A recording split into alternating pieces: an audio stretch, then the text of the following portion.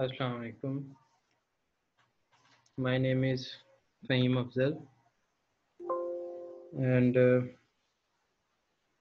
today we are going to talk about a problem or an issue that was resolved practically by O'Connor in 1907. What was that issue? It was an issue of a rail pantograph, and what is an issue? This is our issue, and this was resolved by this guy in 1997. So as we see, we have two different part of our this main problem. In order to understand this problem, we need to understand both question that author want us to understand or to learn before solving this question. So we are going to to have an overview of problem 21 in chapter 1 and problem 67 of chapter 2. Let's see here. Problem 21 of chapter 1. Here we draw block diagram of this thing. This is pantograph, this is catenary. Catenary holds power for the train, and that power from catenary to the train was delivered by using pantograph.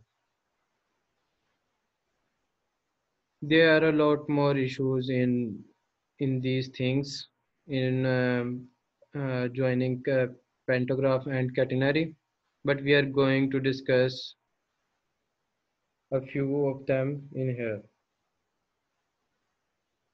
Here we draw block diagram of several forces and springs.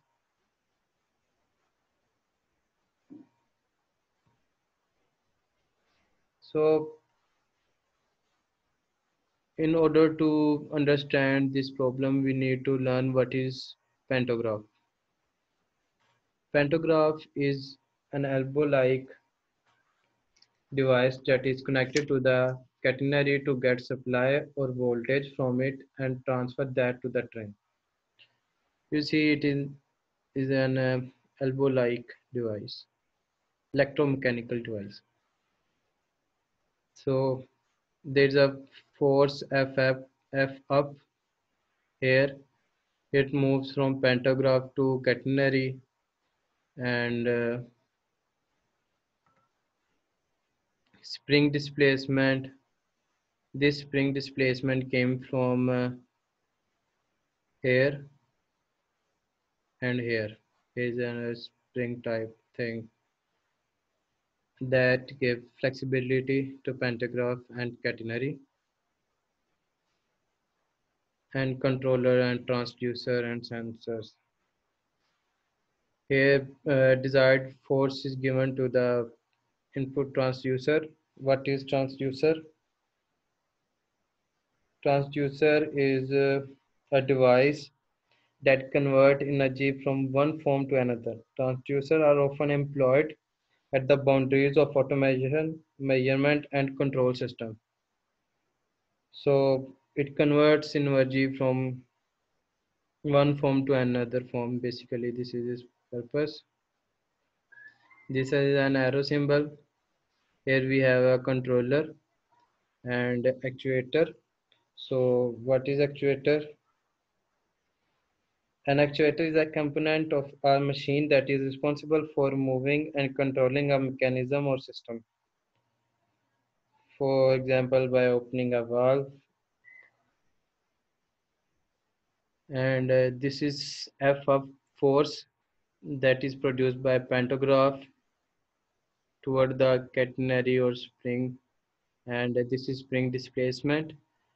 Uh, it is given in the question. All of these blocks are given in the question, and we just have to arrange them to get the desired block diagram. This is F out, and here we have a unity feedback that was given, that was sensed by a sensor and give it to error to reduce the amount of error, or to give a beneficial or significant, we can say, input to get desired output. This was the part one of our question, and this is the part two, question number 67 from chapter 2.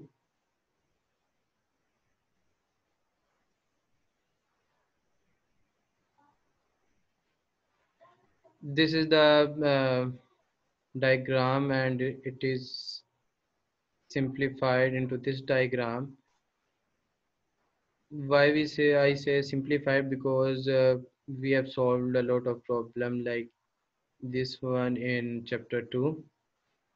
That's why I say it simplifies. FVH is the head suspension, and FVF frame suspension. KAV, this is catenary spring constant, and KS pantograph shoe, KH pantograph head, KF frame suspension. FF is the force that is produced by the pantograph towards catenary. Here it is the solution.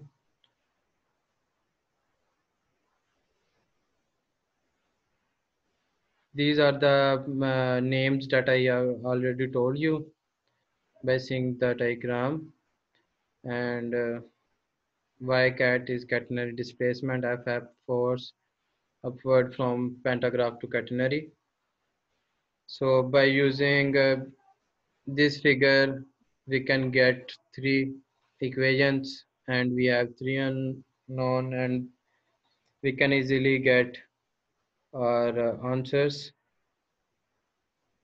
as we have clearly understand the question.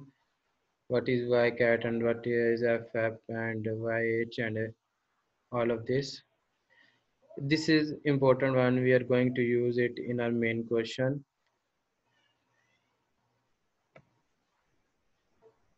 So finally, we are going to solve our main problem after having an overview on the previous question that are related to our main question. In this question, we are going to draw block diagram. This is our question. We have asked three, it has three additional parts. So in part one, it want block diagram. This block diagram is similar like the previous one of question number 21 from chapter 1. The difference here is the are only values. It has in signed values, so that we can get a transfer function in numbers, not in only variables or figures. So here is a transfer function after following the same procedure. This is the same thing of question previous questions part C. We just put values in it, and then solving transfer function by putting these two values in this formula. We get transfer function T of S. After getting the transfer function, we draw phase variable form. We have learned it in chapter 3, how to draw phase variable form. You can consult from there to understand it more clearly. This is the flow signal diagram. It is similar to block diagram. There's a little bit changes. These bubbles and values and forces acting toward their force. So C part is continuous, and we have now we are writing state equation and state output equation. So this is the same way how we did in chapter 3. We get this form, and this form is basically representing this formula, and this is f out y is equal to f out, and this represent output equation. So now we have a simulation. I have done simulation on MATLAB. Here you can see in numerator of the transfer function. This is numerator, this is denominator. Numerator of the transfer function that I have showed you earlier. This is the denominator of the transfer function that I showed you earlier. Here we want transfer function. Here by writing this command in MATLAB's command window, we can get transfer function. This numerator will come up, and it will come on below this numerator. I'll show you later. This is the response we get. After that, I have run it on MATLAB Simulink and got this result. This output and this output is similar.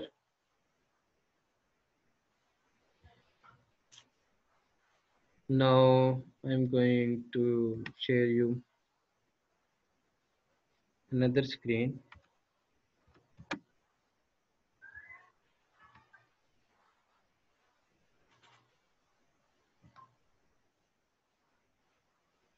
If you don't have MATLAB, you can use Octave Online. They offer you free command prompt so that you can solve your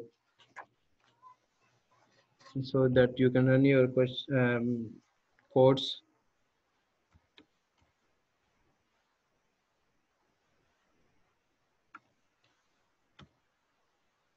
Num means numerator 648.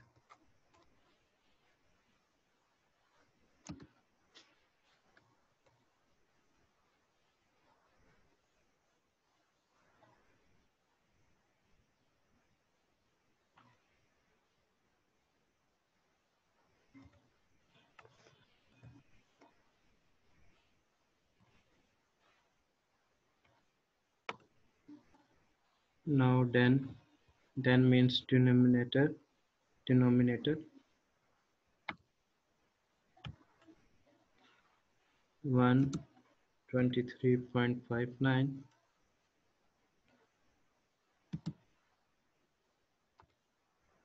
These are the previous value that I showed you in the question.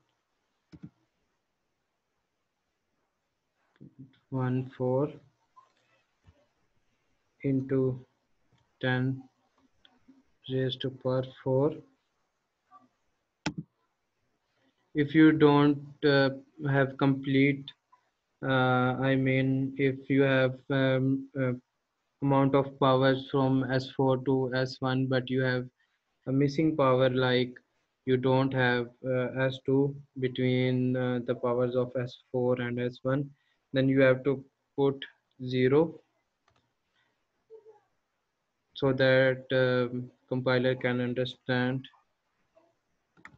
your power. Otherwise you will get wrong output.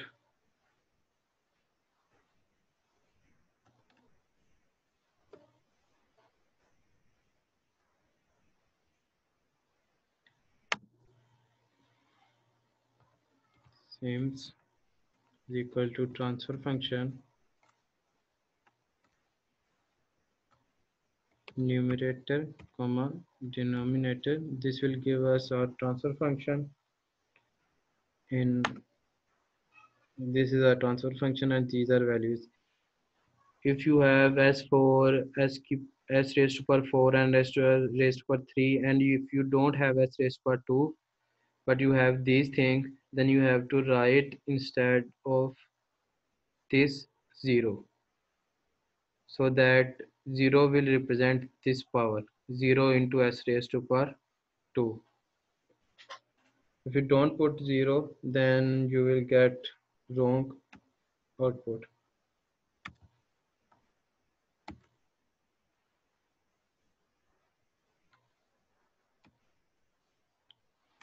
I am assigning some time interval to it.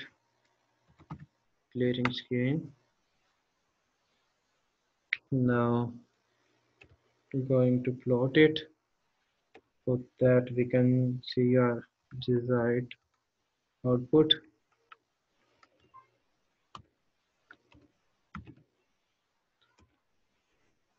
T semicolon enter. Now going to plot it. Plot T comma Y. Here we get our desired output. So I hope you guys get some fruitful information and may have learned what I want to taught you. So if you have a keen desire to uh, get or learn more information, then you can use these links. It has more information about this problem.